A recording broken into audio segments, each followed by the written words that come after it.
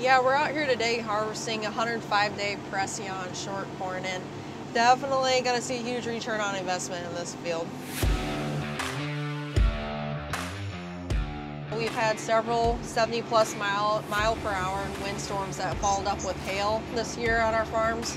And so I've even noticed how much of a difference the stock quality is and how it's holding up better than your traditional hybrids. And I know at the end of the day with this Preceon short corn that I don't have to worry about it lodging or falling over. I'm going to have the plants out there.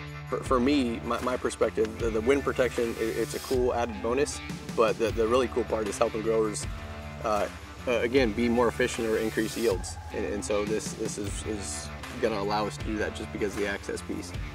I believe Preceon plays a big role in the future of agriculture because there's definitely a bigger need for later in-season management, and you're able to get in the fields later season with even regular height sprayers, so you can make later on decisions. You might as well let it help pay for itself more by planting the short stature corn so you can get over it with a fungicide in late in-season fertility. So we're seeing some outstanding numbers. It's anywhere from 250 to even in the low 300s we're seeing.